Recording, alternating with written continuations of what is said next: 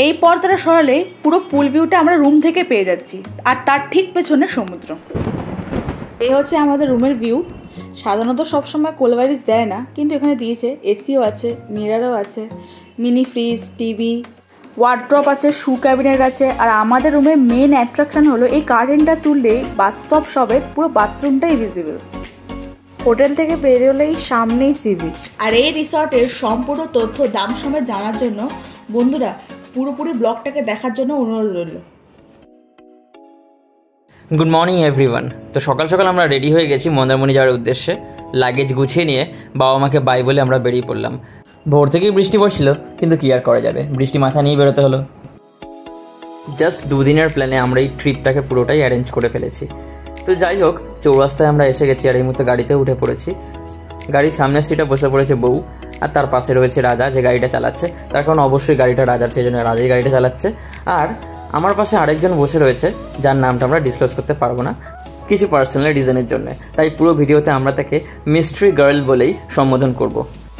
যাই হোক, আমরা যে রিসর্টটাতে ছিলাম সেটা হচ্ছে এই মুহূর্তে মন্দারমণির সব থেকে চিপেস্ট লাক্সারি রিসর্ট, যেখানে তোমরা swimming pool, bathtub, C view সবটাই পেয়ে যাবে। তাই পুরো ভিডিওটা দেখতে থাকো।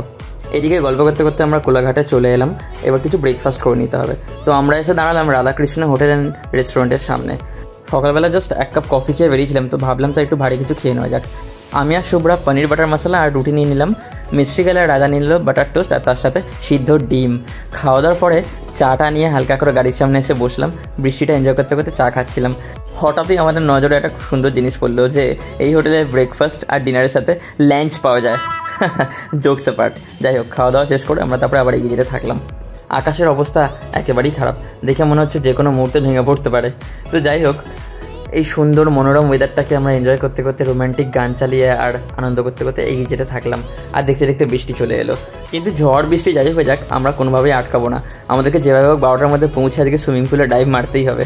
তাই জন্য আমরা এই ঝড় বৃষ্টি মাথা নিয়ে এগিয়ে যেতে থাকলাম। এদিকে বৃষ্টিটা থামার পর ভাবলাম একটু ব্রেক নিয়ে নেওয়া যাক। তাই মাঝপথে দাঁড়িয়ে পড়লাম ডাব খাওয়ার জন্য। আর ডাব কাকিমা আমাদেরকে ভালোই মুরগি বানালো 50 টাকা পার পিস করে নিয়ে। যাই হোক, ডাবগুলো খেতে বেশ মিষ্টি ছিল, আর ভিতরে অনেকটা শ্বাসও ছিল। এরপর আমরা চাউল খোলার মোড় থেকে বাদিক নিয়ে নিলাম। তারপরে বেশ কিছুক্ষণ চলার পর আমাদের এই রিসর্টের রাস্তায় চলে এলাম। দেখতেই পাচ্ছ রাস্তার কি বাজে অবস্থা, কিন্তু এইটুকু কষ্ট করে যখন আমরা সি বিচের ধারে গিয়ে পৌঁছলাম, তখন আমাদের মনটা জাস্ট জুড়িয়ে গেল। প্রায় 3 বছর পর সমুদ্র দেখে আমি আর নিজেকে ধরে রাখতে পারলাম না। একেবারে ছোট বাচ্চাদের মতো নিজের অর্ধেক বডি জানলার কাঁচ দিয়ে বাইরে বার করে দিয়ে আনন্দে পাগলের মতো চিৎকার করতে শুরু করলাম। দেখো কি অবস্থা। সি বিচে কিছুক্ষণ যাওয়ার পরে আমরা হোটেলের রাস্তায় চলে এলাম। এই যে বাদিকের যে রিসর্টটা দেখতে পাচ্ছ, এটাই হচ্ছে আমাদের আজকের থাকার জায়গা। সামনের ওই রাস্তাটা আন্ডার কনস্ট্রাকশন, তাই জন্য আমাদের একটু ঘুরপথে বিচ ধরে আসতে হলো।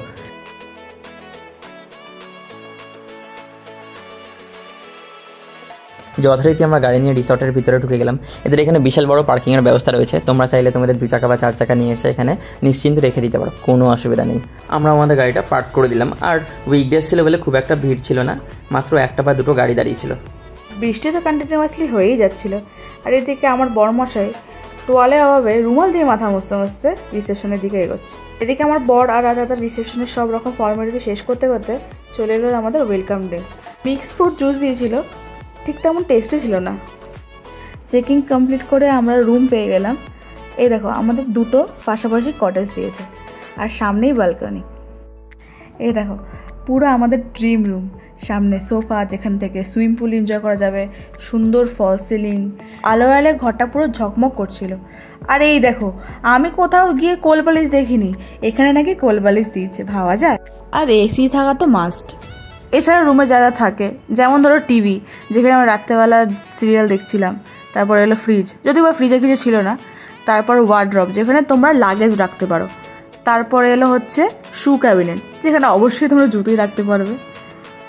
এরপর চলে আসি মেয়েদের সব থেকে ফেভারিট প্লেসে, সেটা হচ্ছে মিরারের সামনে। ইয়া বড় মিরার, হাই। আর ওরা এখানে নিজেদের মেনু কার্ড দিয়ে দিয়েছিল, যেখান থেকে তোমরা যখন ইচ্ছা অর্ডার করে খেতে পারো, ঠিক রাত 10টার আগে অবশ্যই। আমরা যেটা চেক করে দেখলাম, খাবারগুলো যথেষ্ট কস্টলি ছিল। এখানে চা কফির কিট ছিল, আমরা যত ইচ্ছা খেতে পারবো। রুম ট্যুর তো হলো, এবার বাথরুম ট্যুর করানো যাক, কি বলো? বাথরুমে ফল সিলিং করা আছে, বাথটব আছে, গিজার, শাওয়ার যা যা থাকে নর্মালি। এখানে আয়না, বেসিন সবই আছে। সব থেকে ভালো লাগলো হচ্ছে এখানে টয়লেট কিটটাও আছে, যেটা খুবই ইম্পর্টেন্ট। যদি তোমরা ধরো কখনো আনতে ভুলে গেলে তখন এটা অনেকটাই হেল্প করবে। আর আমাদের রুমের মেইন অ্যাট্রাকশনটা হলো এই কার্টেনটা তুললেই বাথটব সমেত পুরো বাথরুমটা ভিজিবল। এই পর্দাটা সরালেই পুরো পুল ভিউটা আমরা রুম থেকে পেয়ে যাচ্ছি, আর তার ঠিক পেছনে সমুদ্র।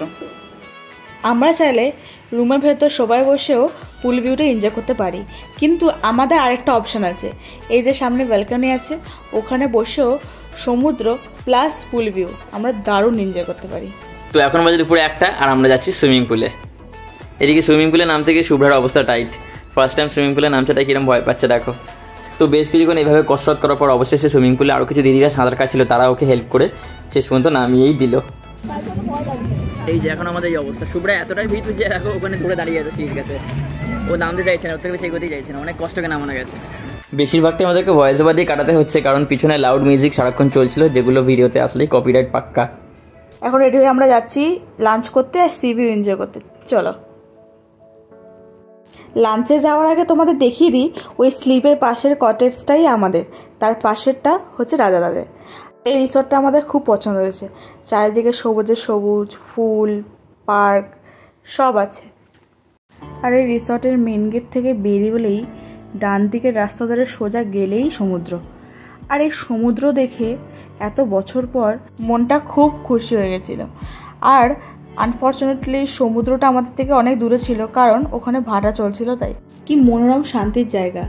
কেউ যদি নিরিবিলিতে সময় কাটাতে চাও তাহলে এর থেকে বেস্ট প্লেস আর হবেই না। ওরে বাবা, এ তো চরম ঢেউ, যত সামনে আসছি তত মনে হচ্ছে পুরীতে চলে এসেছি। এখানে আমরা 4 জন মিলে প্রচুর এনজয় করলাম। দেন আমরা লাঞ্চ করতে চলে এলাম সি বিচের একটা স্যাকে। যদি বা কাদা কিচকিচ করছিল বলে স্যাকটা খুব একটা ভালো লাগছিল না। এই যে আমাদের লাঞ্চ চলে এসছে, আমি আর মিস্ট্রিকাল নিয়ে নিয়েছি ডিম ভাত, আর রাজা আর শুভ্রা নিয়ে নিয়েছে পমফ্রেট মাছ। এখানকার প্রাইসিংটা একটু অদ্ভুত লাগলো, অন্য জায়গার মতো এখানে থালি সিস্টেম নেই। প্লেন সাদা ভাত নিচ্ছে 50 টাকা পার প্লেট, তার সাথে 2টো ডিম দিয়ে ডিমের কারি নিচ্ছে 100 টাকা, আর এই পমফ্রেটগুলো নিয়েছিল 150 টাকা পার পিস। এরপর খাওয়া দাওয়া সেরে সি বিচে পার দিয়ে হাঁটতে হাঁটতে আমরা হোটেলের দিকে এগোলাম। অবশ্যই ভাত ঘুম দিতে, বাঙালি ভাত ঘুম দেবো না তা কি কখনো হয়? গুড ইভিনিং ফ্রম আমাদের কটেজের ব্যালকনি। আমরা বসে পড়েছি এখন 1 কাপ গরম কফি নিয়ে, সামনে সুন্দর পুল ভিউ এনজয় করছি। রাতের বেলা আমাদের রিসর্টটা আলোয় সেজে উঠেছিল, জাস্ট অসাধারণ লাগছিল। চলো একবার চিয়ার্স করে নেওয়া যাক, মানে কফি নিয়েই। এরপর আমরা অর্ডার করে নিলাম তান্দুরি চিকেন। তান্দুরি চিকেনগুলো এত জিউসি ছিল। আর এটা আমাদের রিসর্টের রেস্টুরেন্ট থেকে অর্ডার করা, যার দাম নিয়েছিল 480 টাকা। তো তন্দুরি চিকেনের সাথে আমরা সবাই মিলে বসে আরেক রাউন্ড কফি খেয়ে নিলাম। তারপরে আমরা ভাবতে শুরু করলাম যে এবারে পুলে নামা যাবে কিনা। সবে আমরা পুলে নামা বলে সবাই রেডি হচ্ছি, তার মধ্যে বৃষ্টি শুরু হয়ে গেল। দেখো ম্যাডামের অবস্থা দেখো, নাচতে শুরু করে দিয়েছে। এদিকে লাউড মিউজিক চলছে আর তার সাথে ইনি নাচছেন। অবশেষে জমজমিয়ে বৃষ্টি নেমে গেছে, আর এদের কীর্তি দেখো, এই বৃষ্টির মধ্যেই এরা সুইমিং পুলে নেমে নাচানাচি শুরু করে দিয়েছে। আমার একটু ঠান্ডার ধাতে রয়েছে, তাই আমি আর নামলাম না।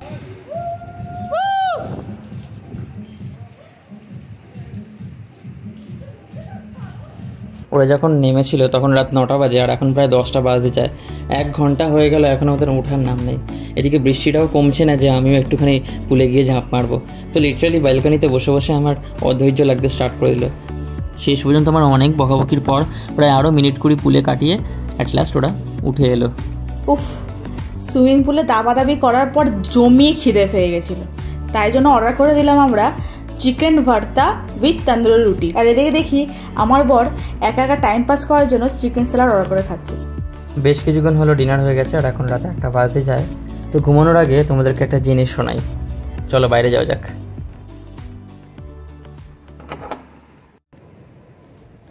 এই রুমের বাইরে আমাদের ব্যালকনিতে এলাম। এতটাই হাওয়া দিচ্ছিল যে এখানে আবার ভয়েস ওভার দিতে হচ্ছে। আমাদের পুল আর ওদিকে তার পিছনে সমুদ্র আছে। আসলে এখন এখানে আসার কারণ হচ্ছে তোমাদের সবাইকে সমুদ্রের আওয়াজটা শোনানোর জন্য। রাতের বেলা বাকি সব আওয়াজ শান্ত হয়ে গেছে, আর এই সমুদ্রের গর্জনটা জাস্ট শুনতে অসাধারণ লাগছিল। আমি 2 মিনিটের জন্য সাইলেন্ট হয়ে যাচ্ছি, তোমরা সবাই শোনো।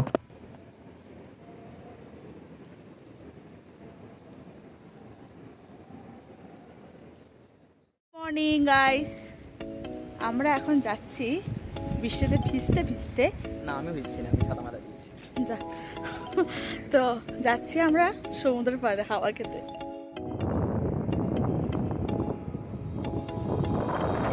ভালোই মজা আছে।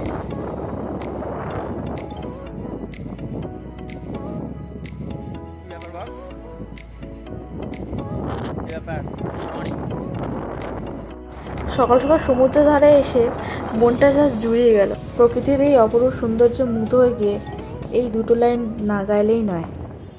এই সাগর পাড়ে আইসা আমার মাতাল মাতাল লাগে, এই রূপ দেখিয়া মন পিঞ্জরায় সুখের পক্ষী ডাকে। পারতাম যদি থাইকা যাইতে এই সাগরের পাড়ে, ঝিনুক মালা গাইথা কাটাই দিতাম জীবনটারে। আমার মন বসে না শহরে, ইট পাথরের নগরে, তাই তো এলাম সাগরে, তাই তো এলাম সাগরে। মন বসে না শহরে, ইট পাথরের নগরে, তাই তো এলাম সাগরে, তাই তো এলাম সাগরে। এদিকে শুভ্রার কীর্তি দেখো, বালির মধ্যে আমাদের লাভ স্টোরি লিখছে। আর এদিকে আমার বড় মশাই, ওনার মাথাতে এইসব ইউনিক আইডিয়াগুলো আসে। আমাদের চ্যানেলের নামটা লিখে এসছে, যদি কেউ সাবস্ক্রাইব করে তোমরাও সাবস্ক্রাইবটা করে দাও। এরপর আমরা চলে এলাম একটা সি বিচের ধারে সাইকেল, জাস্ট চা বিস্কুট খেতে। আসলে এতক্ষণ ঘুরে ঘুরে প্রচুর খিদে পেয়ে গেছিলো, তাই সমুদ্র এনজয় করতে করতে আমরাও মর্নিংটা শুরু করলাম। কিরে কি খবর, কেমন এনজয় করছিস সমুদ্র? ও এটাই তো তোদের বাড়ি, তোরা তো এনজয় করবি। বেশ ভালো লাগছে তোকে দেখতে। চল তোকে কিছু বিস্কুট খাওয়ানো যাক। সি বিচ থেকে ঘুরে এসে আমরা 4 জন মিলে চলে গেলাম ব্রেকফাস্ট করতে। ব্রেকফাস্টে ইনক্লুডেড ছিল, আর হোটেল রুমের মতনও এই রেস্টুরেন্টটাও খুব সুন্দর আলো দিয়ে সাজানো। তার মধ্যে সকাল সকাল হনুমান চালিসা চলছে, যেটা আমার খুবই প্রিয়। তারপর আস্তে আস্তে এগোলাম আমরা খাবার দাবারের দিকে। চলো বন্ধুরা, দেখে নেওয়া যাক আজকের ব্রেকফাস্টে কি কি আছে।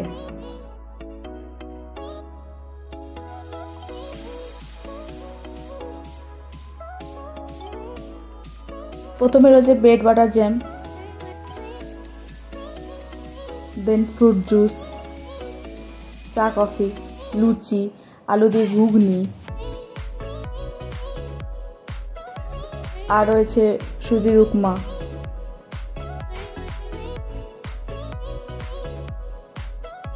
গরম গরম ডিম, আর কিছু ফল। তো আমরা আমাদের ব্রেকফাস্ট নিয়ে বসে পড়েছি, আর এদিকে এনার প্লেটের অবস্থা দেখো।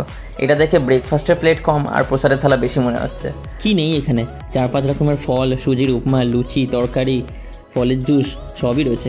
খালি ওই ডিমটা না থাকলে বোঝাই যেত না যে এটা ব্রেকফাস্ট নাকি ফলের থালি। রাজা অলমোস্ট সেমই খাবার নিয়েছিল, ওই দেখো জিজ্ঞেস করছে আমারটাও দেখা ভাই। এদিকে মিস্ট্রি গার্ল আর আমি আবার সেম খাবার নিয়ে নিয়েছি। আমি সিম্পল ব্রেড টোস্ট আর তার সাথে 1 কাপ কফি আর সিদ্ধ ডিম নিয়েছি। ব্রেকফাস্ট শেষ করে চেক আউটের আগে আমরা আরেকবার সুইমিং পুলে নেমে গেলাম। দেখো শুভ্রার আনন্দ আর ধরে না, কালকে কতক্ষণ ধরে চান করার পরেও এখন ওর শখ মেটেনি। এদিকে এই ভিডিওটা থেকে কোনোভাবে মিস্ট্রি গার্লকে অ্যাভয়েড করানো গেল না, তাই বাধ্য হয়ে ওর মুখে ইমোজি দিয়ে দিতে হলো। তোমরা প্লিজ কিছু মনে করো বন্ধুরা। তো এই ফাঁকে আমি ছোট্ট করে হোটেলের ব্যাপারটা একটু শেয়ার করে নিই। আমাদের পার হেড রুমগুলো পড়েছিল 1600 টাকা করে, মানে এক একটা কটেজ নিয়েছিল হচ্ছে 3200 টাকা।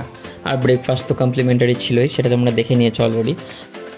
তো এখানে আসার আগে আমি যথেষ্ট রিসার্চ করেছিলাম বেশ অনেক দিন ধরেই, আর আমি সব কিছু দেখে শুনে বুঝে যেটা বুঝতে পারলাম যে এই রিসর্টটা সব থেকে কম দামে পাওয়া যাচ্ছিলো। মানে সুইমিং পুল, তার সাথে বাথটাব, কটেজগুলো পুল ভিউ কাম সি ভিউ ছিল। তো আমাদের মতে প্রশান্ত বিচ রিসর্ট মন্দারমণির সব থেকে চিপেস্ট ইয়েট বেস্ট রিসর্ট।